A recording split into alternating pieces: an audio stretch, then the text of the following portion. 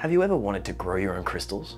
Well, this week I'll be doing exactly that, using a classic science experiment to try and make some beautiful crystal trees to give my players an experience they've never had on the tabletop and one more beautiful than anything they've seen before. Okay, this is pretty damn cool. I remember this science experiment from when I was a kid, using this home cleaning ingredient called Borax to make your own crystals. I did a little bit of research and realized that the base of this was hot water, borax, and pipe cleaners, and I thought, I have those. Even better yet, I use pipe cleaners as the base for my trees, following the encounter terrain method of making trees for terrain and dioramas. Instantly, these two ideas combined perfectly to make some beautiful crystal trees. Or at the very least, coming up with a new way of making crystals for my terrain and dioramas. So, let's go to the lab and start the experiment. Okay, so the first thing we're gonna need is some pipe cleaners. The first build, I'm going to go with these white pipe cleaners, as I think they're going to give me the best base that I can build my color out of. Ideally, I'd love to do it with some brown pipe cleaners, but I haven't been able to find any. So, as I've shown in previous videos, we just start twisting up these branches, slowly separating them out. And now normally the next stage for these trees is to melt everything down with a lighter. By running the lighter over the fuzz, it pulls everything back to make a nice textured bark. In this case, I'm only going to be doing the trunk and the bases of the trees, as I feel like the fuzzy part is what's going to be grabbing onto the chemicals and causing the nice crystalline element. But I don't want that over the entire branch and stick area of the tree. So while I'm going to try and set it up for a height, I'm also going to try and cook some of this back and see if it makes a difference to what grabs and what doesn't. Again, this is a total experiment, so it'll be really interesting to see what happens. All right, so we've got our base tree there. Normally we'd make some roots and really make this a bit more like this. But in this case, we actually want this to be able to dunk into something like this. So,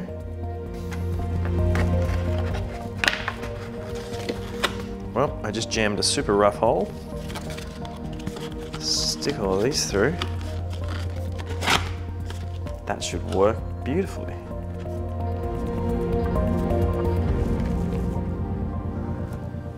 Nailed it. And now it's time for the actual experiment. For this, we're going to need borax, food coloring, something to bring the whole thing to a heat.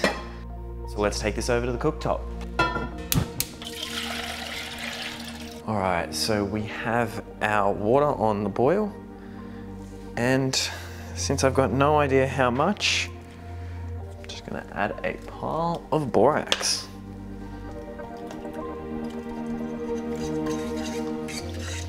I don't know what's too much, but this is a $2 pot, so I don't care if it dies.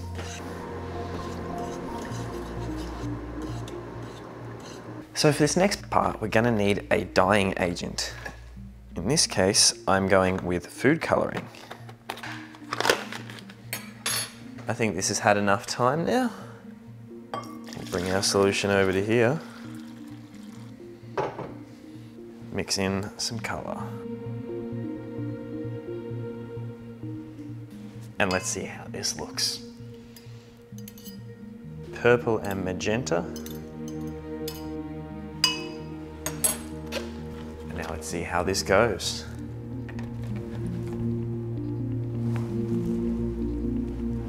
That is perfect. And now that that's done, we leave that overnight. They say 12 to 24 hours for the best results. So I'm gonna put that over here and hopefully no one knocks into it. I have a second idea for a way to approach this that I actually just came up with. So we're gonna take a handful of these. I just punched a heap of holes in a paper plate. I'm gonna shove these through. We'll experiment with some black ones. If it works, great. And if not, I might figure something out that I can use for another build. Bring some more borax in. Whoop. Let's do blue. Stir straight glue.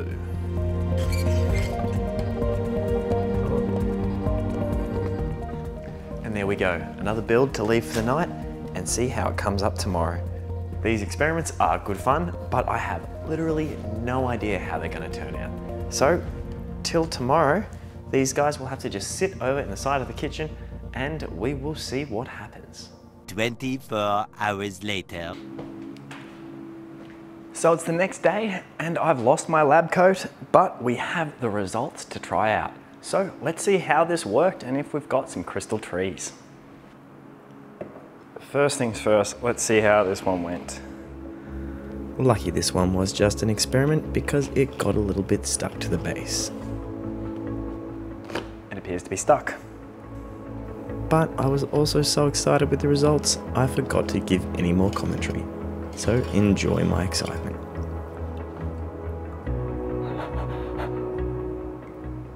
Okay, this is pretty damn cool. Hang on.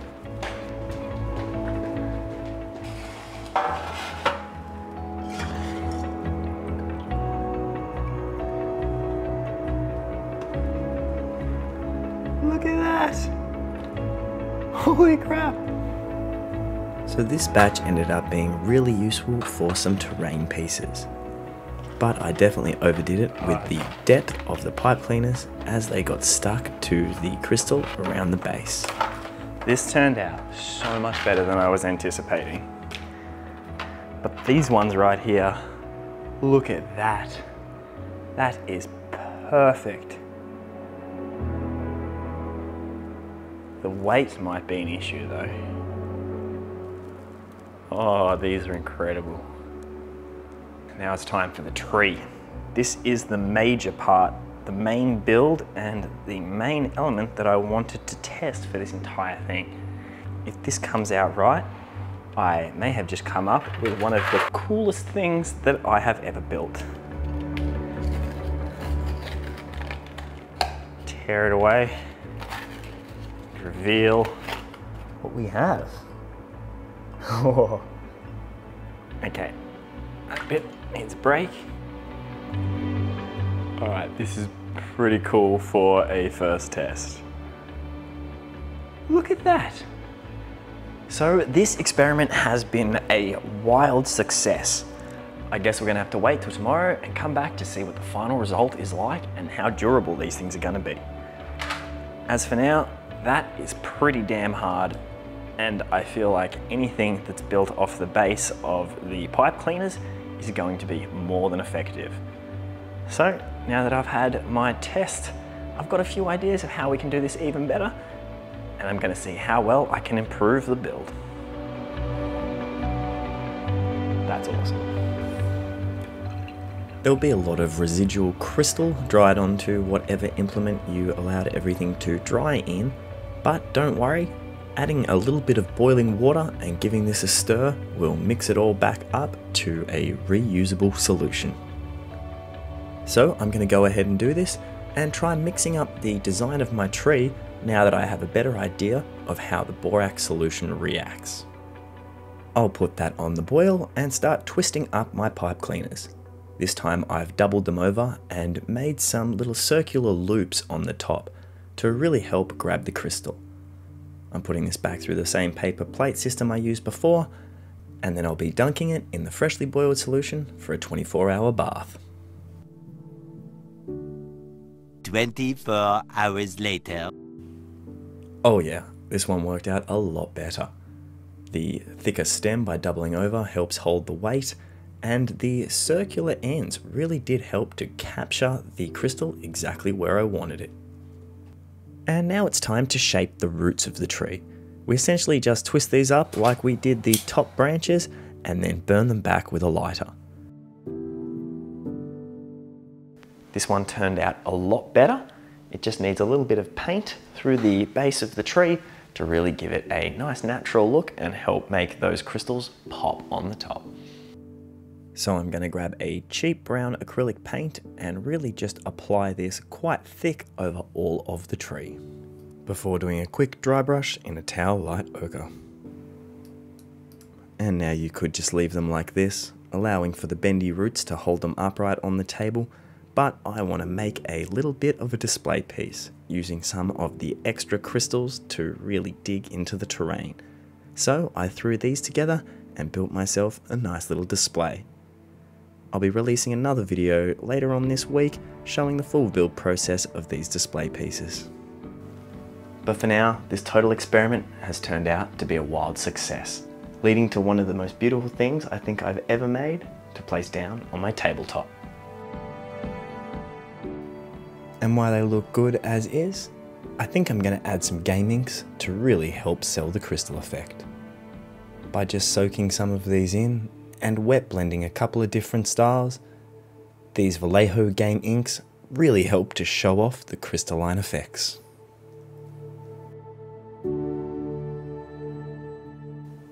These crystalline trees are amazing for any tabletop experience. Imagine a forest of these in the Underdark, or a well-lit batch in a Feywild meadow, or just one single tree hidden away in the ruins of an ancient civilization somewhere in your world.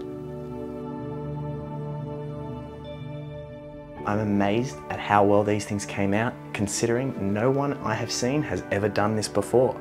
This is one of the coolest things that I've ever made, and probably the coolest thing I will ever add to this hobby, because I can guarantee none of your players will have ever seen it before unless they're subscribed to my channel. Or if someone's copied me by now, that'd be pretty cool. This total experiment worked out amazing. There are a few different versions of the tree, but the final version that I came to is brilliant. This can be easily replicated and done by anyone, even as an experiment with kids. This stuff is safe and it does seem to last in the long run. I've had these for about a week now and haven't had any issues with them breaking or falling apart. I'm going to run a few more experiments, but as you'll see in my next video, I also managed to paint these up using some different inks, and it all held together quite nicely. These will work perfectly for different kinds of crystal in your terrain, and it's great because you can make them yourself. I hope you guys have enjoyed this episode, and remember, never stop making stuff.